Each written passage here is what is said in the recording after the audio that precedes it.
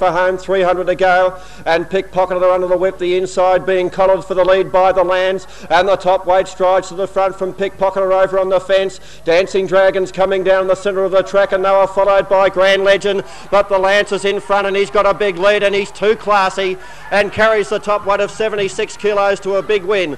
The Lanz by 2 on Dancing Dragon. Third placing might be Grand Legend in front of Pickpocketer. They are followed by Conquiz, Rancho Mirage, Ultra Secret and Messiah